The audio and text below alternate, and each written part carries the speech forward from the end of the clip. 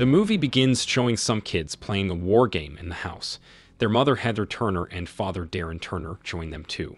Suddenly, they hear a noise from their neighbors. They come out and see a scene from them. The husband and neighbor's wife were fighting because of the neighbor's alcoholism.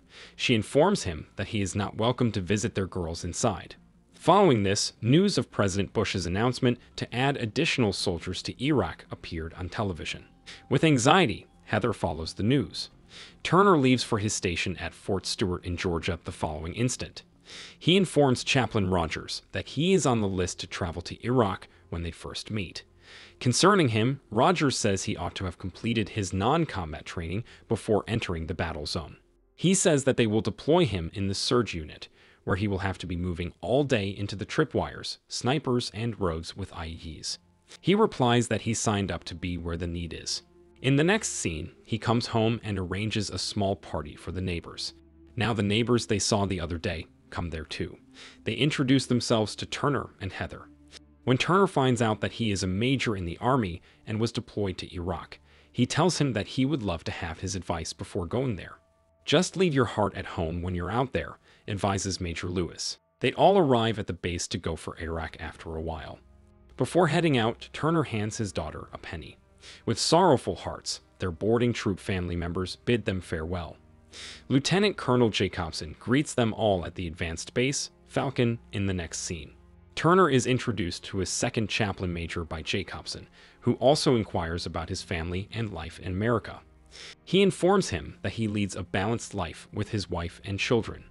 He now displays to him the divorce records from the previous 3 months. He warns him, saying that the soldiers are losing their families because they cannot get out of there anytime soon. He says that these are the concerns he should be aware of. Turner does not take it seriously and lets it go. After that, Major North guides him to his tent. He gets into his tent and takes another coin from the box. He goes to the military phone facilitation booth and talks to his family. At night, he cannot sleep because of the continuous fires and mortars outside of his tent. In the morning, he takes his goofy pictures for his kids, but is interrupted by Sergeant Shonda Peterson.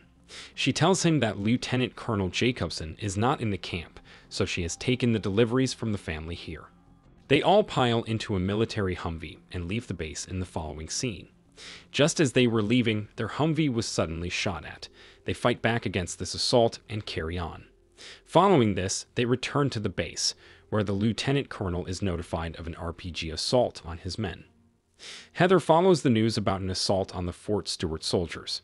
They report that 2 Iraqi insurgents had wounded soldiers in Baghdad. As Tanya, her neighbor, arrives, she becomes quite nervous. She brings her to the deceased wife of Cosgrove in Baghdad. On the other hand, Turner goes to the deceased's tent to offer his condolences to his teammates. He sits there and asks about the death of his friend Cosgrove and how he died. They all tell him how he lived with them and how he died in action. He says sorry to them for the loss of a friend and leaves. After some time, Turner talks to his wife on the phone and asks her to send some Christmas stockings to him. She asks her the quantity and gets surprised when he says he needs 1,000. She says she will involve some other wives too for this work. After that, Turner and Michael talk about their wives and routines on the baseball court. Michael thanks Turner for helping him to get closer to his family. The scene shifts to Turner and his troops at the camp Buka. He sits with Sergeant Shonda and talks about her kid. Meanwhile, their camp gets hit by mortars from the insurgents. Turner and Shonda run from there to hide somewhere in the camp. Their companion troop asks for help to take them to the bunker. Meanwhile, Sergeant Shonda tells him to move when she moves. Now their team of Major Lewis arrives there and takes them to the bunker. Sergeant Shonda thanks Major for saving them. The next day, Shonda comes to his tent while he was taking silly photos for his children. He leaves the chair for her and asks her to read her kid's favorite book to him on the camera. She hesitates but agrees later. She reads their book on the camera and tells her kid that she misses him. Turner also calls his wife on the phone, but she does not talk to him as she used to do before. She suspects him of being changed over there in Iraq. She hangs up the call shortly after telling him that she is having his parents at home. Lieutenant Colonel Jacobson informs them of a new operation the following morning, which involves moving a few former Sunni insurgents from Al-Sakr province to the patrol base Hawks. Following the briefing, they head off on the road. While traveling, Major Lewis begins to enjoy himself with his driver. They eventually arrived in the region of al-Sakar, which is on the outskirts of Baghdad, seeking their guide among the rebels. After some time, when he was weaving them with a mirror, they discovered him. They adhere to him. Major suspects something wrong on their way to escort the insurgents. He wires everyone to be alert for any kind of action. When they reach the spot, they see an abandoned bus. They have to take them from that spot, but no one comes out. Suddenly, Al-Qaeda terrorists start firing on them. They surround them and shoot RPGs at them too. Somehow, they all succeed to get out of there.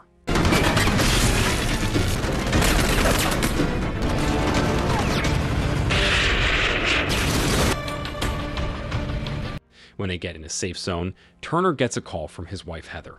She tells him that Ellie had an asthma attack when she was in the maze. He gets angry at her for not looking at her properly. Both of them excuse their arguments and hang up. They have a Christmas celebration at the base after a while. At their party, Lieutenant Colonel Jacobson portrays Santa. Heather, on the other hand, spends Christmas with his folks at home. Turner is missed at home by Heather. Major Lewis and his soldiers prepare to embark on a patrol around the base after a while. Before leaving, Turner reads them the Bible. When they go, he and Shonda visit his tent. The lieutenant colonel begs Turner to accompany him on a walk when they go outside, telling him that it's his friend Lance Bradley. When Turner inquires about Major Lewis, his other friend, the colonel replies that he has lost both of his legs. He goes to the hospital later and takes care of Lewis. Heather goes to Tanya and tries to calm her down. When the year completes, Turner and his men return home. He leaves the base watching some new troops coming to the base. When he reaches back to America, Heather and their children welcome him back home. When he reaches the home, he gets gloomy when he sees his neighbor Major Lewis' house. Heather comes to him and says Tanya and their girls left the house last night to join Michael at Walter Reed. He remembers Michael Lewis when he saved him at the camp. At night, Heather comes to him, asking him why he is not sleeping in bed. He says that let him stay awake. When Major Lewis sees his girls the following morning, he apologizes for his earlier actions. He promises to follow their hearts and do what is right. He assures them that he will be a man of whom they can be proud. Turner experiences a panic attack at night over the time of the attack in the region of al-Sakar. Heather is taken aback by his responses. All day, he sits by himself on the lawn and doesn't say anything. He doesn't give a damn about his wife or kids. He enters the kitchen one day to get some water. When he can't find the water bottle, he breaks the glass. She rushes to see his hand, but he turns and says that he is going to the base to get stitches. Now, Heather starts arguing about his behavior. She says she is already doing fine on her own for the past 17 months. When he hears 17, he asks her why she is ignoring him. He is back. But she realizes to him that he is not there with her or with the kids after coming back home. She tells him that she is patient and compassionate. She is bearing him and raising their 3 children partnerless. He gets angry at her when she says that she needs him for their children. He leaves her there and goes to the base for the stitches. The next morning, he sees his kids reading his personal diary. He begins to shout at them for reading his military things. He chides the kids to stay away from his stuff. Heather runs to protect the kids. She yells at him to get out of the house immediately. The next moment, he comes to the base and meets Chaplain Rogers. He tells him his story of a disturbed mind. He tells him about his failures to save his friends in Iraq. He asks for his help to get him out of this situation. He suggests that he should go to a nursery and work there for some time. In the next scene, Turner goes to the nursery. The farm owner asks him if he can do his work. He assures him of his responsibility and agrees to work there. After some time, Heather also comes to Chaplain Rogers in the camp and tells him the story of Turner being distant from the family. She tells him that she cannot handle his distance and silence from her and their family. Rogers suggests to them that they should think about their good memories. He asks Heather to give Turner some time to get out of this post-traumatic stress condition. She readily agrees to give him all of her time and tells him that she understands his pain, fear, anger, and anxiety. They leave afterward. One day, Major Lewis surprisingly visits the nursery where Turner works. They talk about their families and women. Now Lewis asks him what is his problem with his family and why he is angry with them. Turner ignores him and says that he is just all right. Lewis tells him that their wives are friends, so he knows everything. When Lewis gets angry at him, he starts to open up. He tells him that God did not save Cosgrave and his legs. He let many people die there.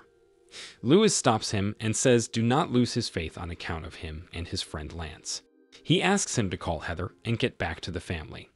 After some time, he goes to their kid Ellie's school and tells them about his feelings for the family. He offers flowers to his wife and thanks her for being patient all the time. He builds a wooden toy fort for their children.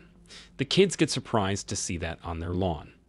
Heather arranges a candlelight dinner for him at home.